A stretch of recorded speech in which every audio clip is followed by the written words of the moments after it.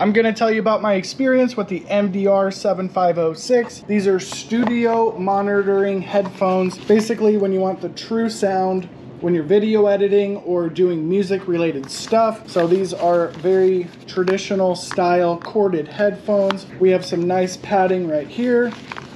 There's a left side and a right side. The cord comes out of the left side and then they open up. So it comes with a larger one for music instruments, or you unplug that one and you get this. So if you have a Macintosh or a computer that doesn't have a port, you're gonna need to buy an adapter like me. Pops in USB-C.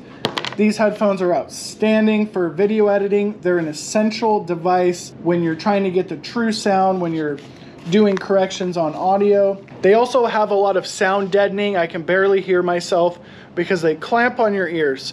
So after about 6-7 hours of editing, they do have a little bit of clamping force to get that silence involved. So keep that in mind. They're not the most comfortable headphones you can wear for 6 or 7 hours. These are work headphones with no bass in them.